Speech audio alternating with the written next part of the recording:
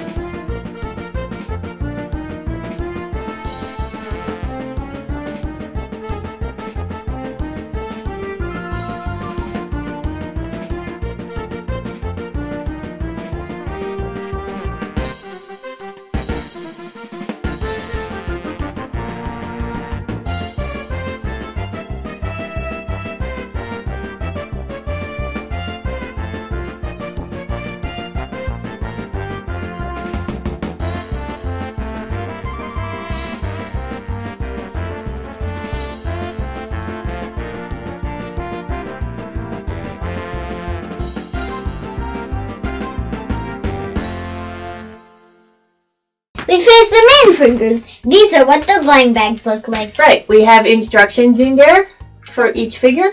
And we put a little we put a little snowman sticker. Yeah. On the front, so we know who they are. We put like a key in our bullet journal so that we can keep track of who is what, so they can get their own minifigures. Okay, this Lego City set 60134 is absolutely the best deal if you want mix and match minifigures. And it comes with a baby, it comes with a flannel shirt, comes with all sorts of fun stuff, a wheelchair, yeah, a croissant and some hot dogs. We turned one guy into Stan Lee. Yeah. Yeah. We got a lot of stuff left over, and for specific things for our family, we went on Amazon and on Lego.com and got individual pieces. Yeah. That we needed, so we could make a telescope and so we could use the paintbrush. And to make Stan Lee. And to make Stan Lee, I got extra hair so we could turn somebody into Stan Lee because we always wanted a Stan Lee Lego. And now we has it. We has it. Awesome. Yes, awesome. To make the pictures and the instructions, we used Lego Digital Designer. They don't have all the hundreds of thousands or millions of Legos available in that, so we did as close as possible to each character in that one, just to make instructions and the little flyer so they can see what's in the family collection. Yep. And they all fit in these little plastic bags. You could use 2 Ziploc bags. It'd be fine, I'm sure, or gift bags, whatever. Look how tiny the baby is. I know, the baby is so tiny. He's even smaller than Lucius, the Lego Lucius. Yeah. Yeah. Is he? So our family's gonna find this really interesting. So we're hiding the video until after Christmas because hopefully they won't see it. But hopefully this isn't the one that goes viral. That would be terrible. Let's see. Actually, no, he's bigger than the chicken. The baby's bigger than the chicken? Is he? Oh, okay. So we had a lot of fun with this, and we hope you do too. Turn your family into Lego. Kids, you can do it!